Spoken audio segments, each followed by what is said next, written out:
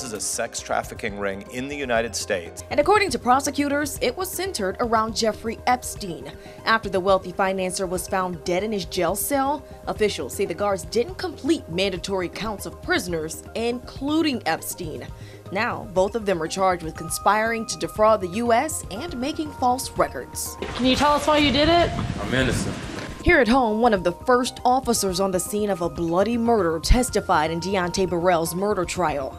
He's accused of killing Javante Jack at the Avery Trace Apartments back in 2017. Now, jurors aren't going to hear a lot of evidence after the judge ruled that Burrell's interrogation and evidence at the scene were gathered illegally. Testimony resumes tomorrow morning.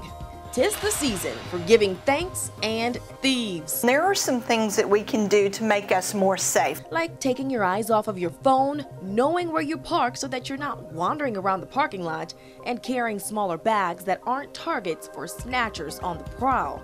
And if all else fails, Do not fight, because there is nothing in your purse, in your wallet, or in your shopping bag that is worth your health or your life.